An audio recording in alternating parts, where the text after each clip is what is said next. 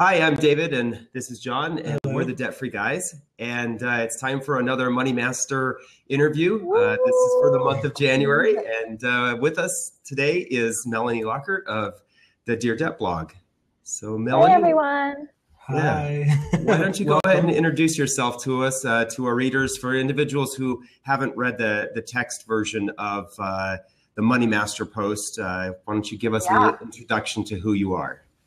Of course, my name is Melanie Lockert. I write at deardebt.com. I am a freelance writer who has gotten out of $81,000 in student loan debt. I've made my last payment a month ago, which was so exciting. Nice, congratulations. And it's been really, really wonderful to just have like one whole month of being debt-free, and it just feels so weird to not make a payment. But, you know, I'm a freelance writer. I'm an event planner. I'm a blogger. I really want to inspire people to get out of debt. And I really focus on sort of that emotional aspect of getting out of debt. You know, there's so many wonderful people out there with great financial tips. And of course, I want to provide those as well. But I really sort of focus on that emotional relationship with debt, with money. You know, so many of us don't really address that part of it. And I think a lot of us get into debt because maybe, you know, we feel like we're not worth it, or, you know, we're not really addressing other parts of our mental landscape. So yeah, totally. That's what I do. I love you address the emotional aspect of it, because money is very emotional. We tie so much of our self-worth and our value and our progress in life to how much money we have or are earning. And I think that's a lot of the reason why people, a good percentage of people get into debt, because they use their credit card to validate themselves, to buy things that make them feel worthwhile. Makes them feel better. Yeah. Yeah, exactly. Yeah. I'm smarter. I have more of an education. I have a PhD, but I also have $500,000 worth of credit card debt. Right. Or student loans. Yeah, it is interesting how many relationships are made and then broken on the backs of money. You know, the financial decisions that end up causing so many people to divorce or break up, or, you know, it's sad that that causes, and the emotional impact that has on everybody down the line, children, family and friends. And unfortunately that a lot of gets tied back to this relationship with money. So if we could fix that relationship, a lot of other relationships would get fixed as well. Yeah, totally. So this is your first month without having to make a credit card or having to make a loan payment? A student loan payment, yeah. Nice. So you're like a couple $100 richer. Yeah, no, like $1,000 richer. Like I was putting $2,000 to $4,000 per month towards my student loans for the past couple of months.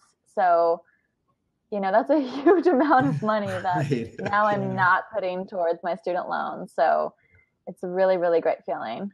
Yeah, that's cool. That was one of the big things that we recognized after we paid off our credit card debt was, wow, we don't have to send all that money now, so we can do something with it. And you want to buy something fancy, but that's cool. Got to try to keep it frugal still a little bit, Totally. You feel like you just get this instant pay raise. You know, all of a sudden your money is now yours. I mean, it always has been yours, but you feel like now it really is yours to use the way you want to, rather than sending it off to some bank or institution. So you are. Yeah, it's amazing how rich I feel now that I'm not putting, you know, several $1,000s a month towards my student loans. I'm like, that is in my savings account. That's going to be invested soon.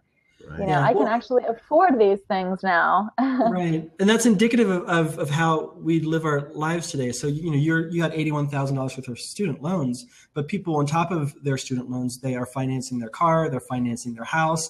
In some ways, they're financing, you know, the things in their house, credit cards. So if you're constantly owing somebody money, how are you ever really actually getting ahead? Sort of writing those checks. Treadmill, hamster wheel of just constantly borrowing and owing, borrowing and owing. Yeah, it's and it's a lot more fun. Like David's right now saving up for an Audi, which I think we're on target to get in August. Yeah. So it's a lot more fun to put invest that money in an account and watch it grow, knowing what the goal is going to be, rather than getting the car and then having to write this car loan every month. Exactly. So I'm curious about the $81,000. That was all student loan debt, and what was that combination of tuition and lifestyle, or what was that? So it was all student loans, and it was primarily from NYU, fancy private school for my master's degree. So I borrowed $23,000 for my undergrad, which wasn't too bad. I went to Cal State Long Beach, just sort of paid the minimum for a while, didn't really think much of it. And then I got into NYU. I applied to go there. I thought it was going to be the best thing ever. And, in a similar sort of emotional way, I thought NYU would legitimize me as a creative person, as an artist, as an educator, that, going to such a prestigious school would, mean that I'm successful, right? And so the tuition was $52,000 a year, and luckily it was a one-year program. But I took out $58,000 sort of for living expenses as well, and I also worked 3 jobs while living in New York. So I was actually able to lower my student loans. I could have probably borrowed an additional $100,000 at NYU, but I kept it to 58. But yeah, 58 plus 23, $81,000 total that I borrowed for both of my degrees. And it's an insane amount of money, and I've paid a lot more than that probably with all the interest. Right. Those grad plus loans are like 7.9% interest, which is insane. Crazy. Right. And then, my other loans were at 6.8. So when you have $58,000 at 6.8 and 7.9, it was a lot of interest every day. I calculated it at one point. It was $11 going to interest per day. And that was a huge wake-up call for me. And I was like, I have to get out of this. This is ridiculous. Yeah. So in hindsight, what would you have done differently? Would you have not gone to NYU? Would you have saved prior to applying? Or this is a really this is a tricky answer. I was just thinking about. Yeah. Go ahead. Sorry. No. It's a tricky answer because I feel like the answer has changed over the years. Like, a few years ago, I was really extremely bitter and mad and angry, and I beat myself up for going to an expensive private school, and I was broke and in debt, and I just thought, what did I do? Why did I ever do this? This is horrible. I'm so stupid, and I would have said, I would definitely never have gone, right? And, now it's like in some weird, bizarre universe, this pain point of mine has now turned into my blog, which has turned into my career, which has opened up this whole new life that I never expected. And also, to be honest, living in New York was always kind of on my bucket list. And so that's, one of those things I can cross off the list and say, I've done it. I've lived in New York. So I think, over time, it's like what I would have done differently. I probably would have had more in savings, or at least like been able to pay for all of it or a good portion of my tuition first. I think I would have definitely done that. But, while I was there, I did the best I could. I worked 3 part-time jobs while going to school to make sure that I wasn't borrowing an additional $100,000. I didn't have an excessive lifestyle in school at all.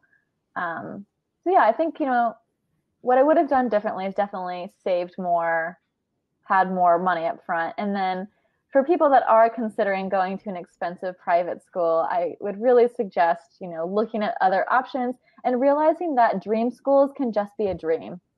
It's like once you reach that fantasy, like reality is never as good as your fantasy, right? So it's like I had this dream of like, it's going to be the best thing ever. And it's like, it's a school. Yeah. Right. Exactly. It's a school. It was a little interesting in reading your interview on our website, how you talked about going to that school and the expectations you had, but then after getting out of school, you still found it to be a struggle to find a job, right? Mm-hmm. Yeah. In New York, I struggled for, 6 months. I had like 30 interviews. It was so ridiculous. And, I had part-time work to get by. I was teaching theater in Harlem. I was doing all these random gigs. So I was working, but I needed a full-time job to pay rent and my student loans. And, at some point I just realized like, I really can't afford to do both. And it is important for me to pay back my student loans. So I moved to Portland, Oregon, where I am now, to be with my partner and to get a lower cost of living. So nice. Yeah. So it all worked out. In the end. Right. So, go ahead. I was going to say, you mentioned that you were working part-time jobs during that time period. Is that kind of how you got hooked into the whole side hustle that became your way of life? I worked 3 part-time jobs in school, and that just sort of like was a lifestyle thing that I knew I didn't really want to take on a ton of debt. And then really when I got addicted to side hustling was after graduation. And, I was still teaching part-time in Harlem. I was still doing gigs here and there, but I was not making an income that, I could live off of. I was really barely just able to afford my rent. And so I remember going on Craigslist and I was like, I need to make $100 this week. Like, what can I do legally this week to make $100? And I found this gig on Craigslist to be a brand ambassador. And pretty much it was this gig. They were like, we're hosting a pet adoption event in Central Park. All you do is hand out flyers and try to get people to come. We'll pay you $20 an hour and you're going to get paid this week. And I was like, I can totally do that. Right. And I did it. It was great.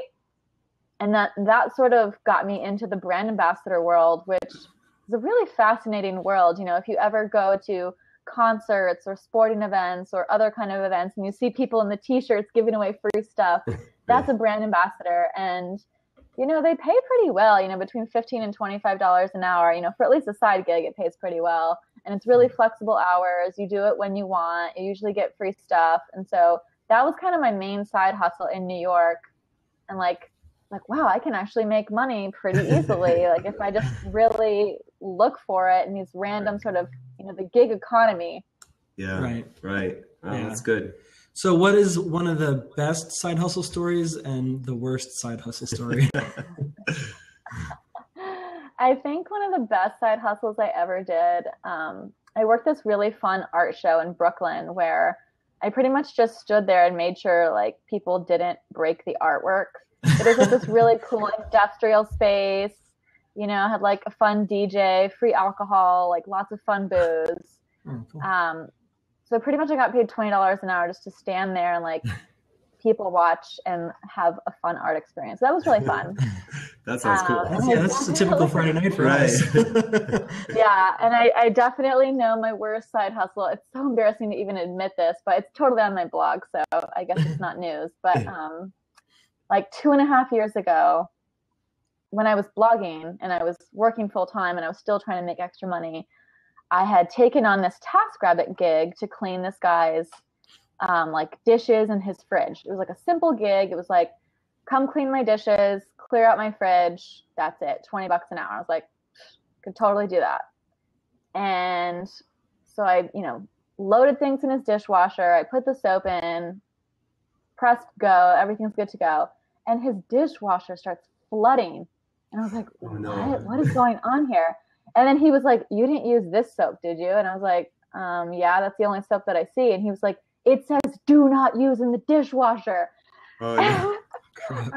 I've never used a dishwasher in my whole entire life. Like, I've always washed dishes. I've never even had a dishwasher. Yeah. So I just thought all soap was the same. It was flooding all over the thing. No. I ran it like 3 or 4 or 5 times. And it was still just flooding. And I was like, I think I legit broke his dishwasher. Oh, no. And I was like, this $20 an hour side hustle is completely worthless and pointless. And I'm so horrified. And because it was through a third party, TaskRabbit, I was like, look, you do not have to pay me for this. I will talk to TaskRabbit. I will get this fixed. Like, just please don't give me a bad review, because it's a review system. And I was like, you're going to give me a horrible review and I'm never going to work again. And I was like, look, don't pay me. I'm going to figure this out. I don't know how to fix it, but I will fix it somehow. Right. And then like somehow it did get fixed. Like TaskRabbit helped out. The situation I thought was fixed. And then 3 months later, he like left me a terrible review. Oh no. Like, she was awful. It was horrible. She ruined my whole kitchen and everything. I was like, oh no. Wow. So he was harboring that for a while. I know. Like, I'm really grateful I'm a writer now, because the whole like domestic goddess thing obviously was not working out. Right. Hey, just want to give a shout out to like my most horrible. Just want to give a shout out. We have someone join the group here. John Graham joined. So thanks for joining, John. We're interviewing Melanie Lockert of Dear Debt Blog as a money master on the Debt Free Guys website. So she was just telling us this, one of the best and worst stories of her side hustle career. So yeah, it's a pretty hilarious story. Our next question is, what was your main strategy for paying off debt? Did you focus on increasing your income, or did you focus on being frugal or lowering your expenses, or a combination? Definitely a combination. I think that it's so important to do both. I think a lot of people sort of focus on limiting their expenses first, which is definitely like an easy, quick win strategy. I'm not going to go to the gym anymore. I'm giving up my membership. I'm not going to drive, like all these sort of things. But for me, what I realized, like when I first moved to Portland, it's like I didn't have a car. I didn't have a gym membership.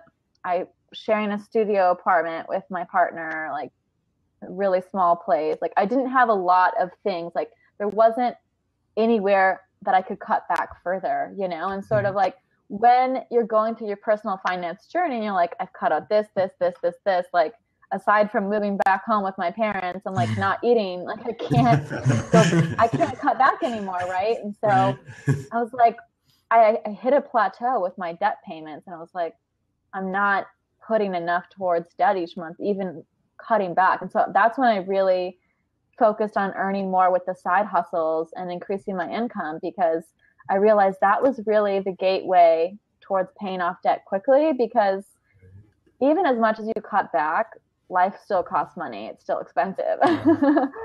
And, if you can focus on earning more, I personally found that earning more was more fun and more rewarding, minus that story that I just told. But, in general, it can be more empowering, more fun. It can be exhausting as well to juggle when you're working full time, especially. But, if you keep the goal in mind and say, I really want to be debt free sooner rather than later. And every time I work an extra gig, early morning, nights, weekends, that, this is going towards my debt repayment. Right. And you've really embraced the gig economy. I mean, that's your sole income right now, right? You've got several different side hustles that you're managing. Yeah, definitely. Now I primarily work as a freelance writer and sort of event planner, but, for a long time, brand ambassador work was a large part of my income, up until like early last year. For the past couple of years, I was making $5,000 to $10,000 per year being a brand ambassador. I worked as a pet sitter. I did holiday events, for churches and for just random people, on Craigslist and TaskRabbit. The holidays are a great time to make money, by the way, because tons of people are having holiday parties, different events, and they always need like a coat check person or someone to pour wine or, do all that kind of stuff. So, some for you, some for me. Yeah, exactly. I've really embraced the gig economy because there are so many ways to make money these days. And especially if you're working to get out of debt, why not take advantage of all of those things? Right. Absolutely. Yeah, it's interesting. John asked a question here. He asked, were you paying yourself during that period? Maybe you could just talk a little bit about when you're working in the gig economy and you have all these little side hustles.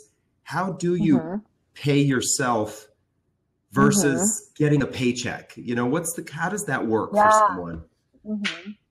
Yeah. So now that I'm a full-time freelancer, I sort of try to set myself a salary, so I get paid a lot, sort of a lot now, but, I get paid a certain amount, right? And then I shave taxes off the top, which is super important if you're working in the gig economy or as a freelancer, That's something I wasn't quite clear on when I first started out. I was like, oh, sweet, I'm just making all this money. And I was like, taxes aren't getting taken out. Uncle Sam.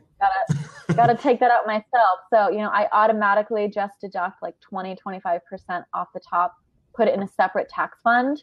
And then, after I get paid a certain amount, I sort of transfer it over to my personal checking and pay myself a salary. And so I think that amount, depends on who you are. When I was paying off debt, I spent everything I made. And I mean that to say that all of it went to debt or savings or my bills. And, I am a sole proprietor, so I am the business. So, in that way, I just sort of put everything back into myself and my debt and everything. And, you know, now that I am debt free, I'm sort of focusing on paying myself like an actual livable salary while also keeping more in business savings, starting to invest and all that sort of stuff. Very cool. And as a freelancer, you pay taxes quarterly, right? Is that true? Yeah, so. Paid a lot last year. Don't joke on it. Yeah. So that's, I think it's definitely something that's important for people who want to go from being a W-2er to a W-9er, that, you know, your taxes are your responsibility, and you're not only paying them or dealing with them once a year, but you have to deal with it quarterly. Right. So definitely, like you said, shave whatever you need to off the top to make sure you don't get in trouble with. Put it in a separate account. Don't even look at it. It was never yours to begin with, so don't even look at it. Yeah, exactly. So our next question is, why do you think people struggle with making more money? What do you think their limiting belief is, or what holds them back? Limitations are? Yeah, I think, you know, what holds people back is sort of feeling like they don't know where to start or how to go about it, or they feel like, oh, that's for other people, not for me. Right. You know, I remember just a few years ago, I used to see people making money on the side or making lots of money from, you know, freelance income. And I thought, I could never do that. How do they do that? Oh, that's for other people, not for me. And then I really had to look at some of my limiting beliefs and say, I just kind of have to get over myself and just do it. Right. And, you know, figure it out and fail and work hard and try. And, you know, I think everybody has the ability to make more money. You know, of course, I want to point out there are certain privileges we are all afforded that, you know, are, you know, to be considered as well. But, you know, in general, I think most people can work hard to make more money and sort of have to get over those limiting beliefs and just focus on the end goal and look at all the resources around you as well. And don't be intimidated by them. Yeah, right. That's true. So what would you recommend for somebody who's thinking about joining the W9 club, who doesn't want to have to recreate the wheel?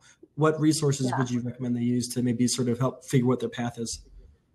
Yeah, for sure. So my mentor and one of my favorite bloggers is Carrie Smith from carefulsense.com. Yeah. She has, you know, such a great blog about how to be a solopreneur, how to, you know, quit your full-time job to be, you know, a freelancer. And I definitely would not have quit my job without her guidance. She is amazing. So she has a great resource, you know, and also just sort of reading other blogs. You know, I also like Carolyn Kelso from Made Vibrant. She's a creative entrepreneur as well. Mariah Cause from Fempreneur. How do you say it? Femtrepreneur. It's hard to say. But she's awesome as well. And then, you know, really networking with others and also looking at resources. You know, there are ways to start small, you know, being a brand ambassador, which you can find on Craigslist or Facebook, going on TaskRabbit, which you can do tons of different gigs for other people. Postmates, you can deliver people food, Uber, Lyft. There are ways to start small in the gig economy within these systems that are already there. You can make money tomorrow, literally. And then you can sort of work that way up into figuring out what you want to do, like whether that's more specialized, like freelance writing, editing, social media, blogging, whatever. And, you know, you can start small and sort of work your way up until you find sort of your groove and you understand how things work. Nice. Very good. Great advice. Do you, one of the things, the resources that we've been very compelled by since we met you at FinCon is the FinCon group on Facebook. Yes. And so we've been advising our readers and followers to find their people, find groups that they would like to participate in within Facebook, because those people are inspiring and help answer questions that you might have. So it's definitely a pretty cool resource to use. Yeah. We have a. I love the FinCon Facebook group. I've legit gotten gigs from that FinCon Facebook group. Nice. Actually, one of my best clients I got from that Facebook group. So yeah, networking on social media, Twitter and Facebook can go a long way. Yeah, nice. It's not just about gossip. Yeah. So, hey, John, just wanted to thank you for your hashtag there, the Dub9er. That's pretty cool. I like it. The format we have here is typically an interview style format, but you either have a question or comment, so we'll go ahead and let you express that or ask that. Right on, right on. So I'm loving the conversation, guys. This is really cool. Thank you. Awesome. And I really appreciate your story, Melanie, of digging out of the debt hole, right? So, as a side hustler myself, Nice. social media and digital media marketing consultant, who is gone from creative to entrepreneur back into employee life, but using the skills acquired as an entrepreneur to increase earning potential in a corporate environment. Right. So my wife and I have recently, like in the last 3 months, paid down about $22,000 or $23,000 of Wow, debt. that's huge. Got a 10-year-old. Sold a car, got a 10-year-old car, got rid of a car note, like all of these things. And really the question that I wanted to ask, or really the comment, was when I asked about paying yourself, what I meant was, one of the key principles that we've learned in a lot of the books that we've been reading is taking a percentage of anything you earn, setting it aside for savings to build up an investment fund, and then you can sort of accelerate sort of your wealth accumulation. So I wanted to know more. So were you doing that even in the darkest of days and toughest times as an entrepreneur? Yes, back in the darkest days when I was making $10 to $12 an hour and on food stamps, I still made a point to save even at least 1% of my income. And that's something that I really encourage people to do. I feel like, we often throw around like, oh, you have to save 10% of your income. And to be honest, for some people, that's just not attainable when you're really, really broke. And I really want to encourage people, even if it's 1%, if you're making $2,000 a month, save $20 a month, like whatever you can save, put something aside for yourself so that you can have that money at a later date. I think paying yourself first is so important. I've always believed in automating your savings, and that's been sort of a strategy to help me build wealth and build savings so that, I always have something to the side, have an emergency fund. I'm also a huge fan of sub savings accounts. So, I have Capital One 360, which allows you to have I think 25 different savings accounts. So I had a savings account for taxes, for Spain, for my emergency fund, for contact lenses, for FinCon. I had all these different sub savings accounts because I realized that, if all my money was muddled in my checking account, I didn't really know where it was going or what it was doing. But when I saw it in these separate savings accounts, which were clearly labeled, FinCon, travel, taxes, I knew what they were going for. So yes, I think paying yourself first is vitally important. Whatever you can, 1%, 10%, 15%. If you can do more, it's still yours, right? Right.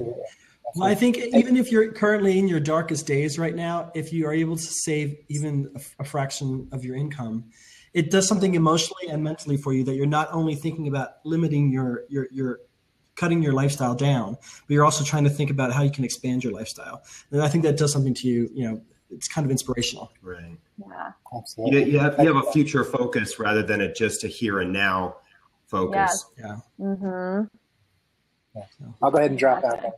Cool. Thanks for joining us. Thanks for joining us, John. Question. That was awesome. Yeah, absolutely.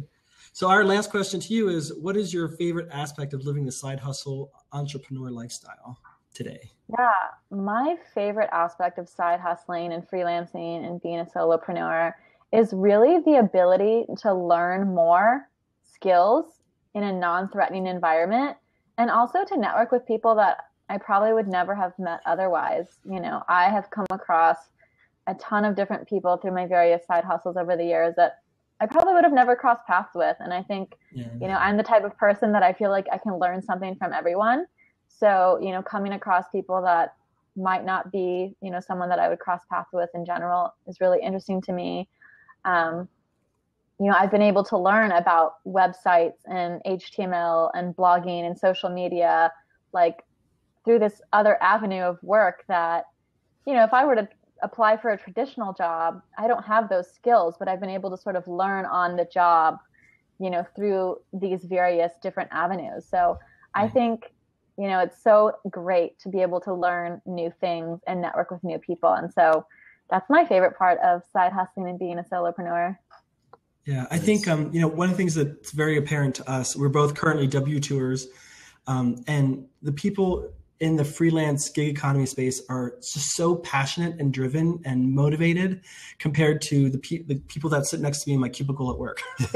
You know, they're just coming in and, you know, punching the clock, so to speak. Whereas the entrepreneurs, the giggers, they'll work in 24/7 and they're just making things happen, and they're just passionate. Mm-hmm. They can talk to you day and night about whatever it is they're doing.